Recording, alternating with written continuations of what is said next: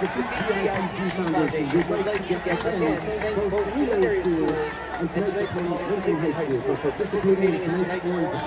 We are going tonight to support the Carey family of Saline, who in 2015 lost their 5-year-old franchise to the most epidemic pediatric brain cancer called Whitepigeon. His favorite color was orange, and Carey believes it's called Top, which has since funded over $20 million in pediatric brain cancer research. The young coach,